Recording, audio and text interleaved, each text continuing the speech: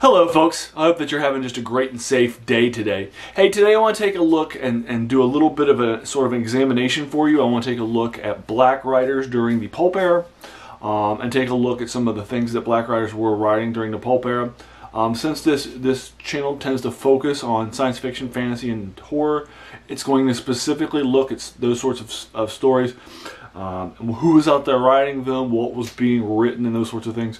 Obviously in America this is the first generation after slavery, so there's a lot of discrimination that's happening. We're in the middle of the segregation movement, where we are after Plessy versus Ferguson, and we have that separate but equal sort of idea.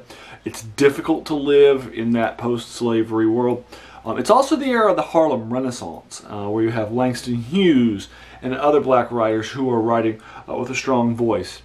One of the major things that's happening during this era is there's kind of basically two major sort of ideas before how black people should be living and engaging themselves after and dealing with their post-slavery era.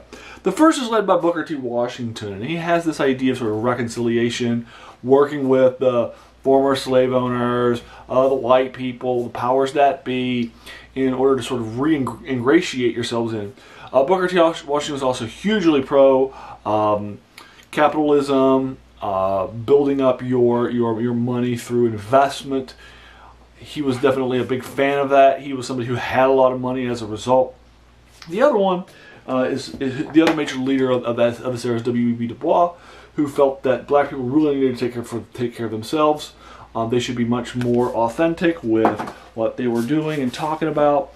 Booker T. Washington was sort of the idea of, hey, we don't want to lose potential white allies by complaining about how bad it is, and that sort of thing, and talking about it. We don't want to, lose any potential. We want to be very careful with how we sort of demonstrate and emulate that sort of thing. And you also want to kind of, whereas W.e.b. Du Bois was like, no, they need to be told what real life is really like, and we need to watch out for ourselves. We need to be investing in ourselves. We need to be pushing ourselves and our own voice out there.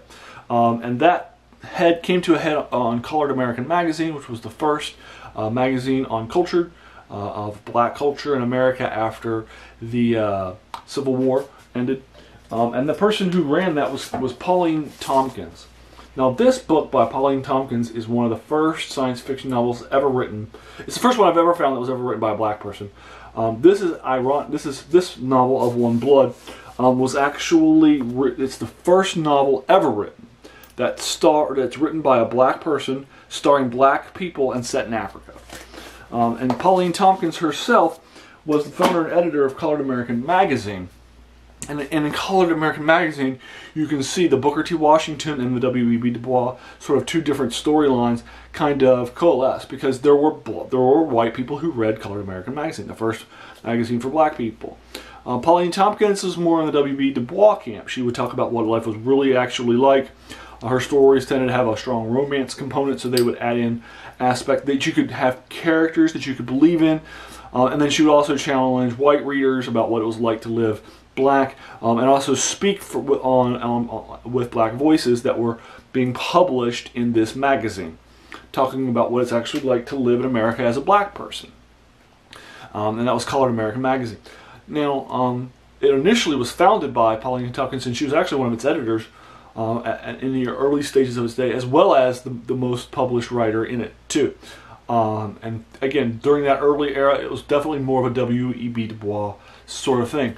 But then in 2005, there was a hostile takeover led by Booker T. Washington, who led a hostile takeover, and they swapped editors, brought in a different editor who's much more about just trying to show off the great stories of black people in America that white people could sink their teeth into and say, oh, aren't black people living better after slavery? They'd be more willing to invest money in black people and black causes.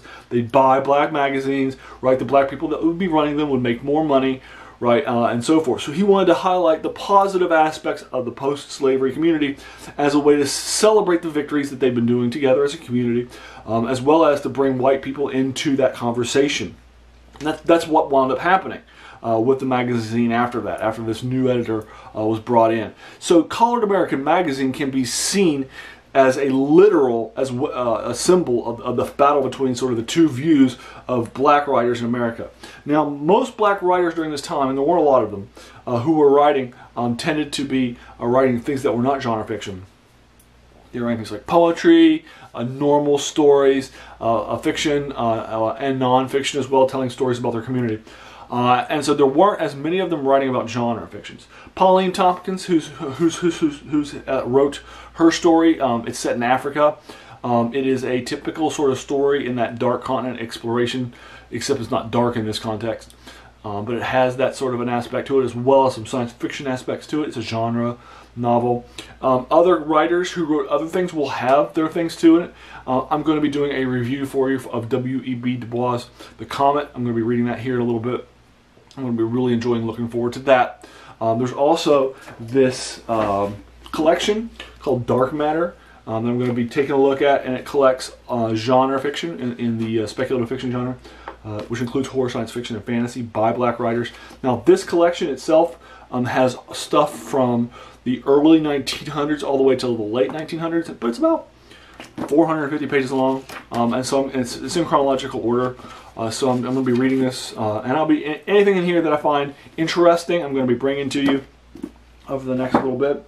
But there you are. There you have it. I want to take a quick look and talk a little bit about what it was like to write as a black person, the two major sort of views between in the black community, and how you can see that specifically in Colored American Magazine with Pauline Tompkins.